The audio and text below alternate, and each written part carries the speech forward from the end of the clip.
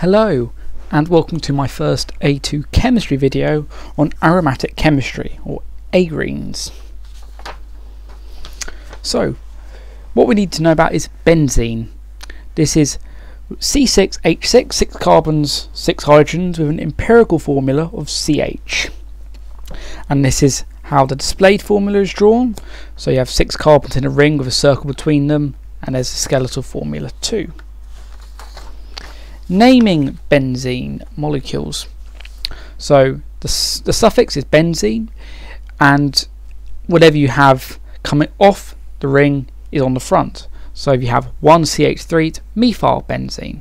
If you had C2H5, it would be ethyl benzene. You have chlorobenzene, you can have bromobenzene, iodobenzene. With NO2, it's nitrobenzene.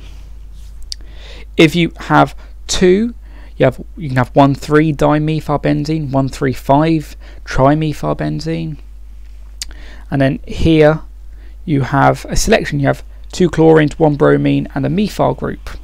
Now the methyl becomes the lowest number, so that's where the methyl is, and then do it in alphabetical order. So it's 3-bromo, 4,5-dichloro, methylbenzene. Properties of benzene: it's not very reactive. This particularly with Br2 bromine, it doesn't undergo electrophilic addition reactions. Now some other properties which will become more relevant later. All carbon-carbon bonds are the same length. It is very stable. Now we know this because if you were to have a molecule that is 6 carbons with a double bond, with 1 double bond, plus hydrogen, that's hydrogenation, that's just a simple addition reaction, the enthalpy change is minus 120 kilojoules per mole minus 1. So if you had 3 carbon double bonds plus 3H2, you would expect to be minus 360 kilojoules per mole minus 1. The experimental enthalpy change of hydrogenation of benzene is minus 208. We'll explain why that is important later. Now, Kekule's model, I think that's how you pronounce his name, not quite sure.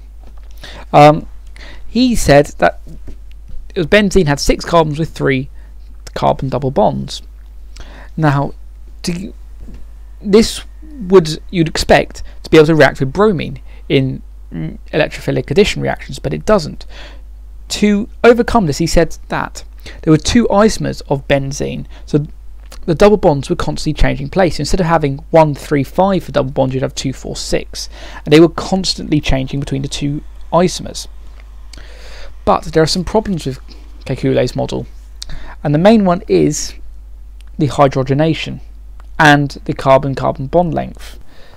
If there were 3 carbon double bonds, you'd expect that half the bonds, carbon single bonds, would be of a different length to carbon double bonds, because a carbon single bond has a length of 0.153 nanometers and a carbon double bond has a length of 0.134 nanometers. But in fact, all of them were 0.139. And also the hydrogenation of benzene, as we saw earlier, you'd expect the enthalpy change to be a lot higher than it was. So we came up with this model, the delocalized model. Now, if you remember when we did alkenes in AS, you have pi bonds. So all the carbon single bonds are sigma bonds, but then there's a delocalized ring of pi bonds, which the p orbitals are overlapping of all 6 carbons. This accounted for the carbon-carbon bond length and the enthalpy change of hydrogenation, because this makes it a lot more stable, because it's a lot harder to break that ring. Now reactions. Sadly, a lot of Unit 4 is just learning reactions, and you've got them here. Nitration, benzene plus nitric acid becomes nitrobenzene plus water. Conditions: sulfuric acid, catalyst, 50 degrees Celsius.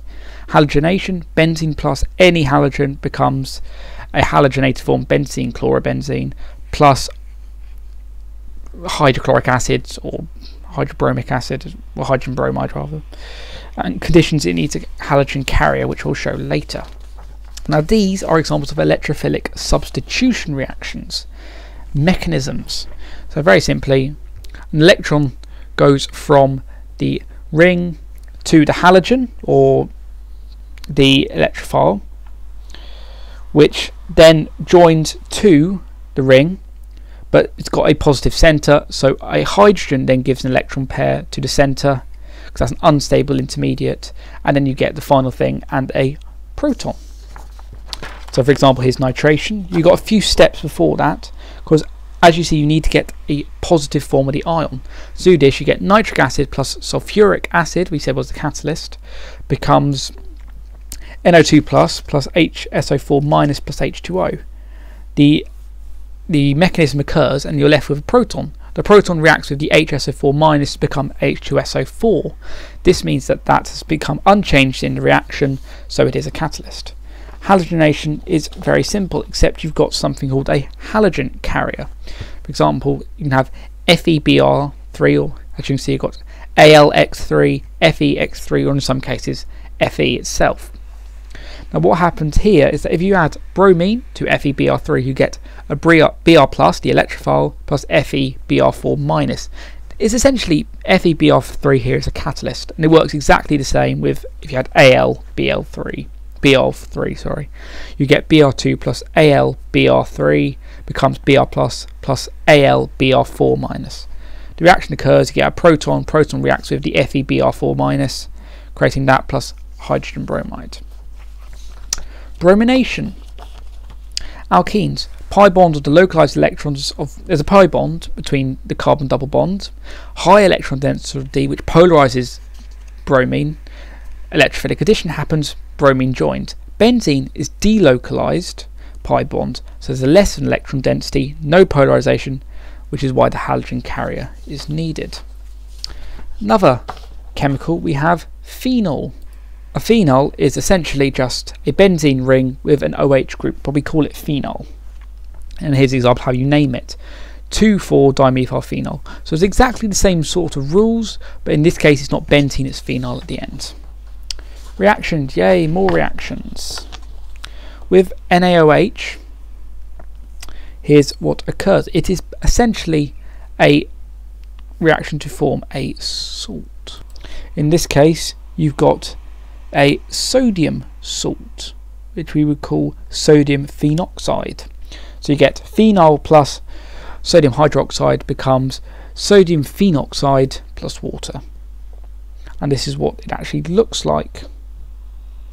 You can also have the same reaction with sodium as well, which is on the next thing, except in this case you need 2 phenols, 2 sodium become 2 sodium phenoxides plus H2.